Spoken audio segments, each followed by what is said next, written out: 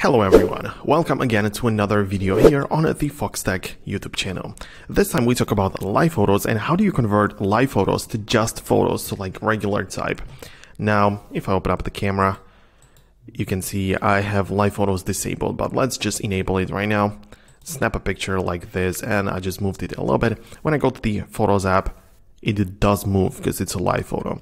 To switch it back to a regular picture, all I can do is click on this little indicator in the upper left corner and turn off the live capabilities. When I go like this, the photo is still, I can hold down on it, nothing really happens.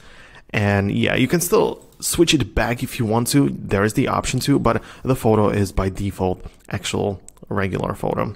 But you may be curious about which part of the picture is going to be chosen as the default picture, because it's a live photo, so it captures the whole moment with some movements, but you can edit it as well.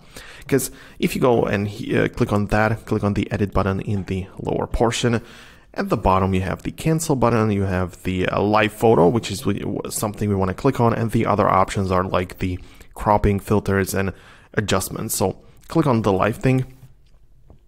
And the live photo is disabled, so I'm going to turn it on in the with the button at the top.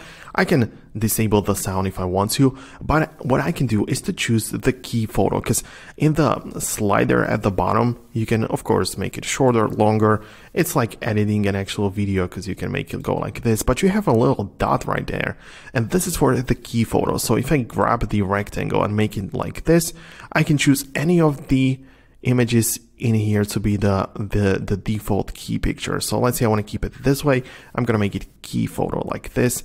And now when I save it, the photo looks like this. And even if I turn off the live photo, it's going to stay exactly as it is. So I can even switch the live photo and make it regular photo, convert it to something normal, but also decide which part of that live sequence is going to be representing the entire thing, which is going to be the saved photo. So this is how you can actually convert the photo to regular picture. But for the future, I would recommend you to turn it off entirely, which is going to be something I'm going to show you right after I present to you my Foxtecc educational platform, which you can join for free. It's linked down below in the description. And inside you're going to be able to find in the classroom section, free video editing course, all apps explained course, and more stuff is coming. So make sure to join it for free. It's linked down below in the description.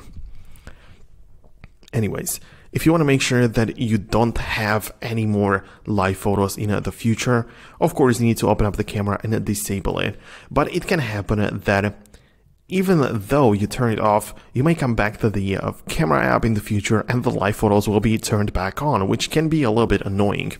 In this case, what you have to do is to open up the settings, and in the settings, make sure to find the camera section. So click on a camera like this and find the preserve settings button. So click on preserve settings, and at the bottom you have the live photo. And for this, you need to have it turned on.